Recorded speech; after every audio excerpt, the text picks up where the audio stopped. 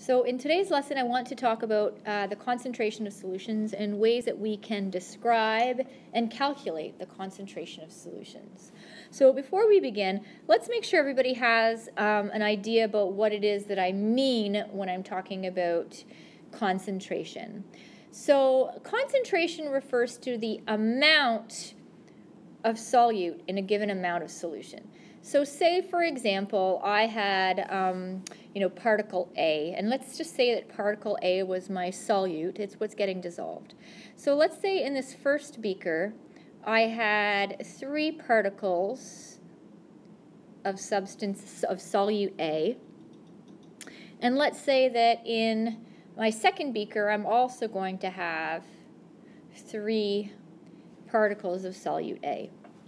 But let's just say when I'm going ahead and pouring in my solvent, in this first beaker, I'm only adding a small amount of my solvent, versus in my second beaker, I'm adding quite a bit more solvent. I would say that beaker A has a very high concentration, and versus beaker B, which has a very low concentration relative to beaker A. So notice that in both of these cases, I'm identifying that there are the equal number of particles of my solute. So I'm keeping the amount of my solute constant, but I'm varying concentration by adding a different amount of solvent to each solution. Okay, so a highly concentrated solution is a solution where there is lots of solute relative to the amount of solvent, whereas a solution with low concentration is one where there's a relatively large amount of solvent relative to the amount of solute in solution. So I should let you know that in chemistry, when we're writing concentration, a short form for concentration is to put square brackets around the substance. Okay, so for instance, when I put the brackets around high, I'm really saying high concentration. So for example, let's say I were describing the concentration of solute A in that solution, I might, I might indicate it as such. All right, but there are several ways we can identify concentration of a solution that we're going to talk about today, and the first being percent concentration. So percent concentration is one that we see quite commonly, and I'm going to discuss it first because it is, I think, the most common. Another one you might be familiar with is parts per million, or ppm, parts per billion, ppb, or parts per trillion, ppt. So I'm expecting that some of you will have heard of that. So we're going to discuss it because it is, fairly commonly used in sort of the general world. And the last of the three is one that's sort of used more in chemistry, tends to not be broadly used in society, but that's molar concentration. So first I want to talk about percentage concentration. So percentage concentration, a lot of consumer products are going to use a percentage concentration. I want you, this is some homework for tonight. What I want you to do is I want you to go home and I want you to check out your vinegar bottle, just your regular old white vinegar bottle. And what you're going to see on it is at the very bottom of the label, generally speaking, is you're going to see that it will describe 5% acetic acid by volume, right? So, well, what does that 5% really mean? Well, when we think about 5%, we know that 5% really means 5 out of 100, right? So that means 5 parts per 100 parts. So, well, what are the parts that we're talking about? Well, in this case, the 5 parts describe our solute, and the 100 parts describes the total volume of our solution.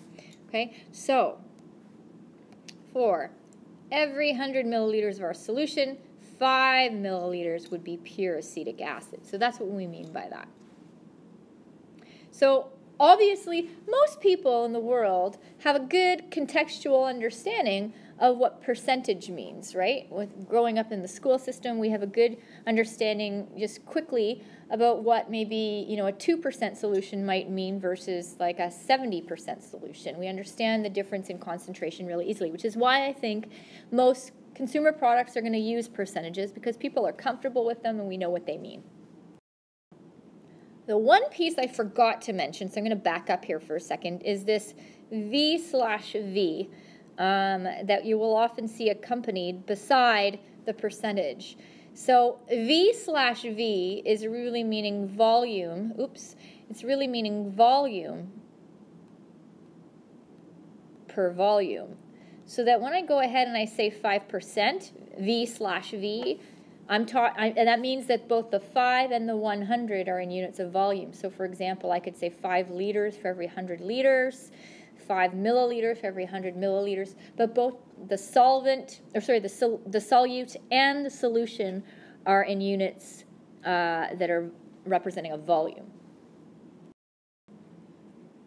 So sometimes it's important for you to know that you may see on packaging percent WW, which means percent weight. So I might see units of like grams and grams.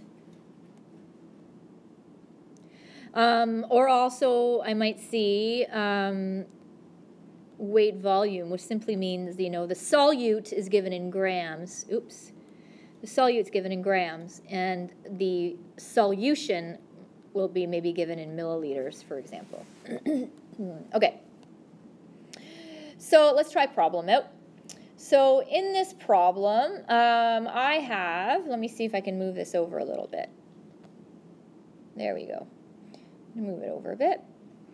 So I have a solution of ethylene glycol. And so my ethylene glycol, it turns out, is a 40% volume solution in water. So water is my solvent, and the ethylene glycol is being dissolved into it, or is miscible with it. And that's how we make antifreeze.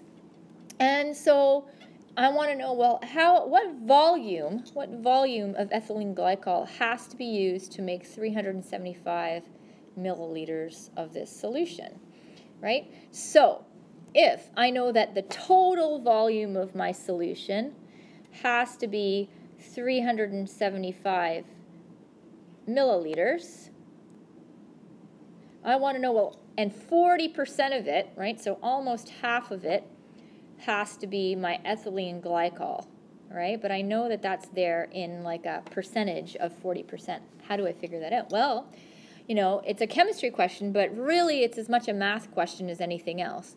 Because if I wanted to find out 40% of anything, it wouldn't matter that it was ethylene glycol or not. So to solve this question, I simply have to say, well, 375 times 0.40. So notice that I've converted that 40% to a decimal. And that will tell me the amount of ethylene glycol that I need in order to make a 40% solution. So 0.4 times 375 gives me 150. So that tells me that I need to add 150 milliliters of ethylene glycol into my container, and then I would fill the rest up to a volume of 375 milliliters with pure water. And that is it.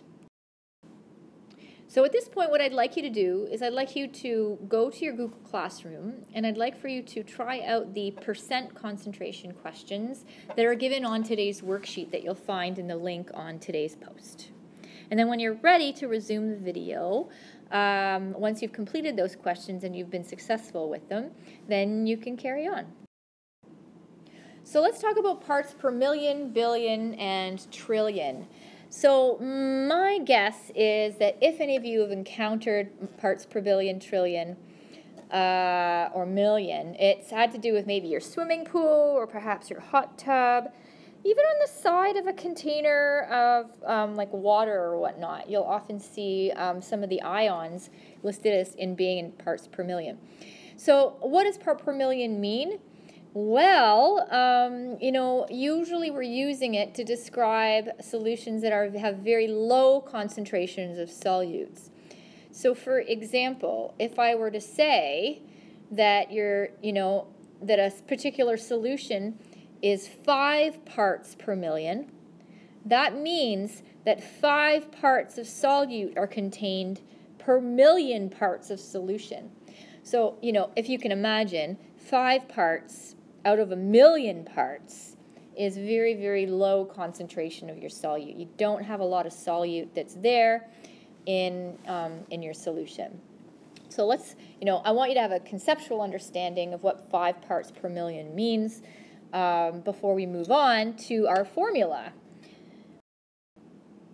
So let's take a look at this formula to help us calculate parts per million, right? So if I want to know concentration in parts per million, I'm going to take the mass of my solute and I'm going to divide that by the mass, the total mass of my solution. And I'm going to multiply by 10 to the power of 6. And I think that makes sense because 10 to the power of 6 is our million. That's where we're coming from. In fact, I can also do this for percent. If I didn't do this, but certainly you could think of it this way. If I wanted to get a formula for percent concentration, I could also say that it's the mass of my solute divided by my mass of my solution, same as above, but times 100 instead. And, and that will get me my concentration in percent. That's another way to think about it. But anyways, moving on. So I want you to think for a minute before you watch the rest of this video, but what would you expect the formula to be for parts per billion? Well, parts per billion would have the exact same structure, except that the difference would be instead of 10 to the power of 6, I would have a 10 to the power of 9 to represent the billion parts, right? So really, really small amount. And then parts per trillion, as you would expect to see, would instead have our 10 to the power of 12 to represent the trillion. Okay, so before we move on though, I have to make note of something that is really particular. You'll notice that in each of these cases we are dividing by the amount of our solution. So in the case of parts per million, parts per billion, parts per trillion, the concentrations, we remember, are really, really low. So it's almost as though I have no solute in my solution. And so I'm going to assume that the density of my solution is the same as the density of water. And just to remind you, the density of water is 1 gram per milliliter, which means that if I have 1 gram of water, that's essentially indicating that I have 1 milliliter of water. So those, for water and solutions of very low concentration, that is an interchangeable value. All right, so let's practice a problem here. And I'm going to be honest with you, people, if they're going to struggle with any aspect of concentrations, it tends to be with the parts per million, parts per billion, parts per trillion, but let's break it down. So in this question, it is saying dissolved oxygen in natural waters is an important measure of the health of an ecosystem, right? That water needs to be dissolved in order for aquatic species to be able to undergo respiration. In a chemical analysis of 250 milliliters of water at STP, 2.2 milligrams of oxygen was measured. So in other words, if I wanted to visualize this, right, I've essentially got this, sample, it's like a jar probably, of water, and it happens to be that the jar contains 250 milliliters of water. And if I were to measure all of the oxygen in there, I would have 2.2 milligrams of water in it, or of oxygen rather, in it, right? So I want to know the concentration, however, of the solution, not in any old units, but specifically in parts per million. So let's revisit the equation that I would use for parts per million. So the concentration in parts per million is equal to my mass of my solute divided by my mass of my solvent, or solution I should say, because they're not always the same, times 10 to the power of 6. Okay, so now here's the thing. I want to be really careful about my units here because my units have to be, for mass of solute and mass of solution, have to be able to cancel, right? So that I end up with parts per million. So that means whatever unit I'm using for solute, I have to be able to put in for solution as well. So I'm going to do a little bit of side work here. I was looking at my units. So I know that 2.2 milligrams is equivalent to 2.2 times 10 to the power of negative 3 grams, right? And I also know that my 250 milliliters, is my solution, but that should also be equal to 250 grams because the density of water, or something close to water, is going to have a density of 1 gram per milliliter. So now I'm in the position where I can say, all right, well, I've got units of grams for my mass of my solute, and I've got units of grams for my solution, and so I'm good to plug in those values into my formula. So my mass of my solute is the 2.2 times 10 to the negative 3 grams, and my mass of my solution is 250 grams. And you can see here that my units will cancel out nicely. And times 10 to the power of 6 to make it out of a billion. So when I plug this into my calculator, I am getting to 2 sig figs, 8.8. And of course my units are parts per million. And that seems about right.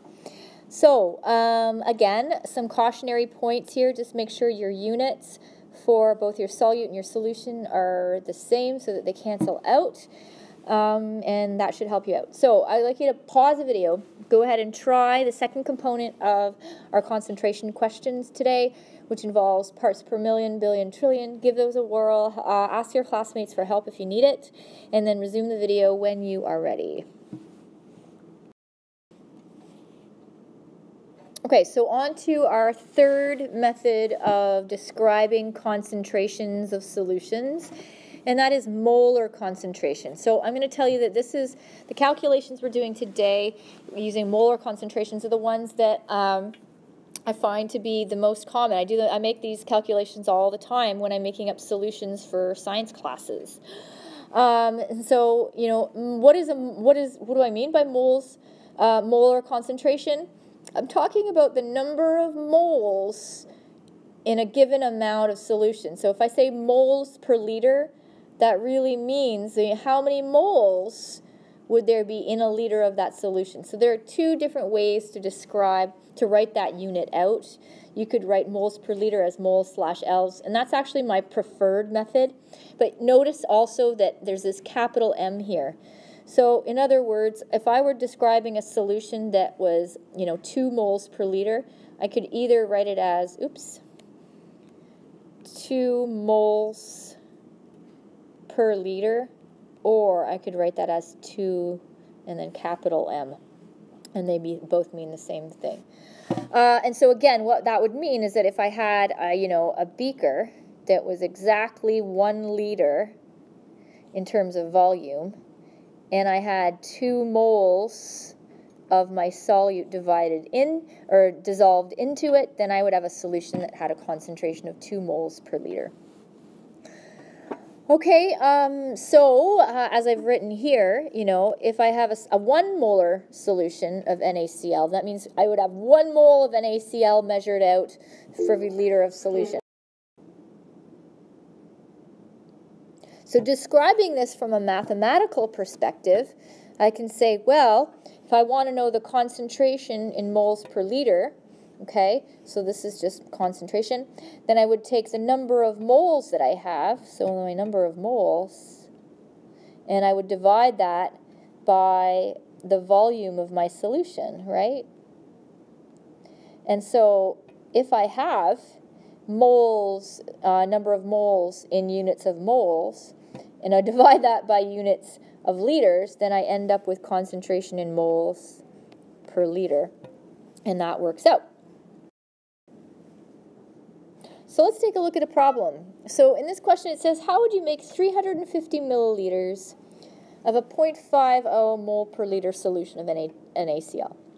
So this question would be a lot simpler if I wanted a whole liter of solution, right? If I wanted a whole liter of solution, then I would just simply need to measure out, 0.50 moles, right? On a scale, I would convert that to mass, and then I would go ahead and dissolve it in a liter of solution. But I don't actually want a whole liter of solution. I only want the smaller amount, the 350. So maybe pause the video and think about how you might go about that. Maybe chat with a neighbor if you can, if you have the opportunity. Maybe you already have some ideas. But before I go ahead and describe the process, maybe you have some ideas that you might want to contemplate first. All right, so let's start with, I've broken this down to steps. The first thing that I would do is I would say, well, let me find out how many moles required to make the given volume of solution. That is what I would do first.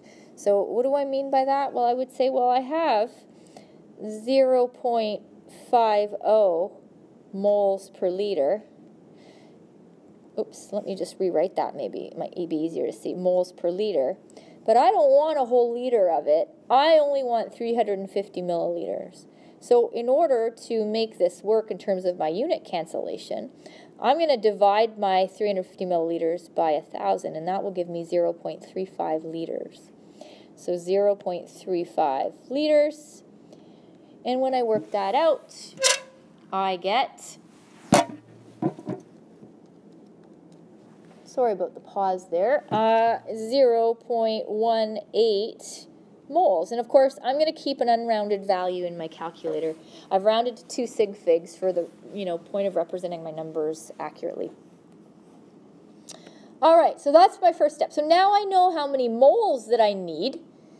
But the thing is that moles are not something I can easily measure on a scale, right? I can't just weigh out moles, right? And so I know that, but I do know that if I were to kind of create a solution, that I would find my container that would have to fit at least 350 milliliters of solution, and I would dump in as much solute as is 0.18 moles, and then fill to a volume of 350 milliliters with water. But the problem is right now is I have no idea what 0.18 moles of NaCl looks like.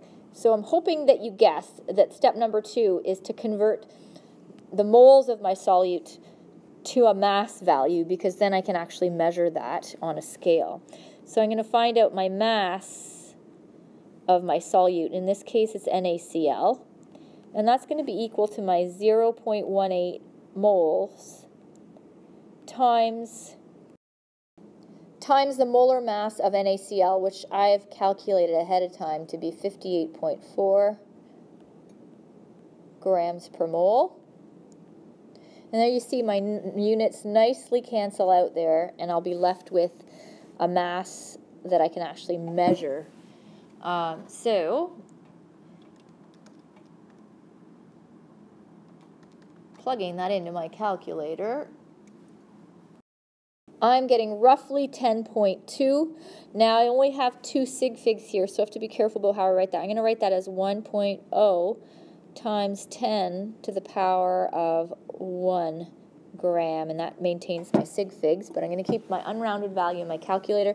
So now let's see where I am. So the last thing that I need to do is I need to say, well, place the mass of my NaCl, oopsies, I'm going to place that in my flask. Remember this flask up here, I'm going to weigh out, roughly a little over 10 grams of my solute. I'm going to dump it in my beaker, and then I'm going to fill with some distilled water to a volume of 350 milliliters. And if I do that, then I should have a solution that is 0.50 moles per liter.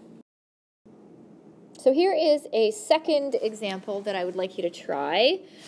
So it says 5.0 grams of copper bromide are added to 150 milliliters of water. What is the concentration of the resulting solution in moles per liter? So I want you to give that a whirl, see how you do on your own, see if you can figure it out, and then when you're done, or if you're stuck, resume the video and we can take it up together. Okay, so when I look at this, I know that eventually I am going to need to get units of moles per liter. So I need to get my mass into moles, and I need my volume into liters. So step number 1 for me, and it doesn't have to go in this order, but this is how my brain works, so that's how I'm going to describe it.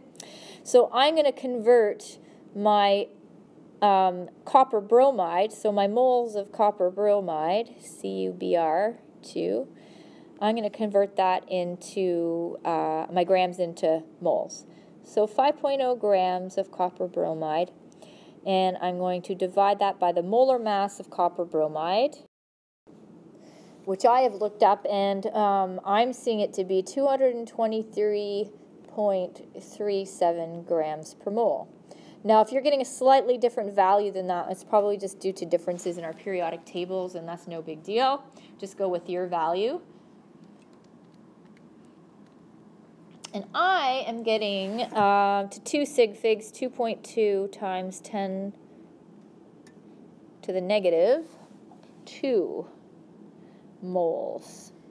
That's my value for moles. So this is my next step is, well, I know that that's how many moles I have, but I know that I've added that to 150 milliliters of water. So 150 milliliters, dividing that by 1,000, that gives me 0.15 liters. And so I've got my units, I've got moles, and I've got liters. So now my third step is going to be to just remember that concentration equation, which is concentration in moles per liter is equal to my number of moles divided by my given volume. So 2.2 times 10 to the negative 2 moles divided by 0.15 liters. Notice I've got moles divided by liters, and that is moles per liter.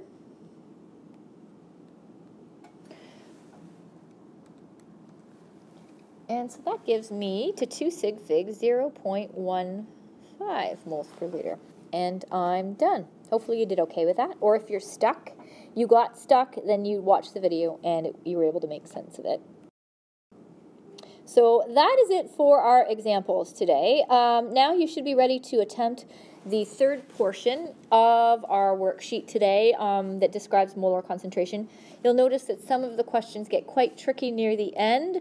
Do your best to try to be resilient through them and try to work through them, even though they are difficult. Talk to your classmates and try to figure out a method to solve them. And if all else fails, I will be back in class on Wednesday and we can discuss.